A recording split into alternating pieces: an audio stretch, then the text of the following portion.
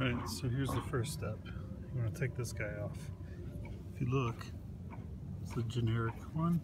Just unscrew it.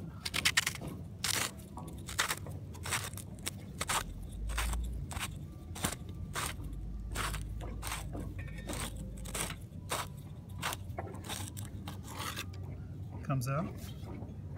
I actually already got the water out of here, but you'll see in there should be a lot of water in there when you first do this. But I have a wet dry back here. I've got a little tool here that takes it down to a smaller size. It's $10 at Home Depot. Just stick it in there. Turn on your water. Hopefully it makes it feel pretty good.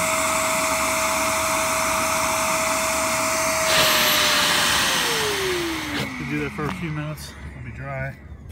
You put this guy back on.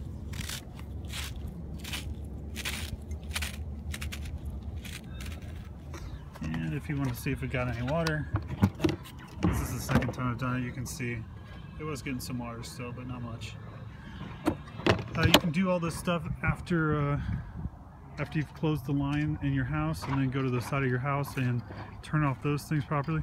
And if you'll see here, I've gone ahead, and when I've done this, I go to the lowest point, because that's where gravity will take that water for you.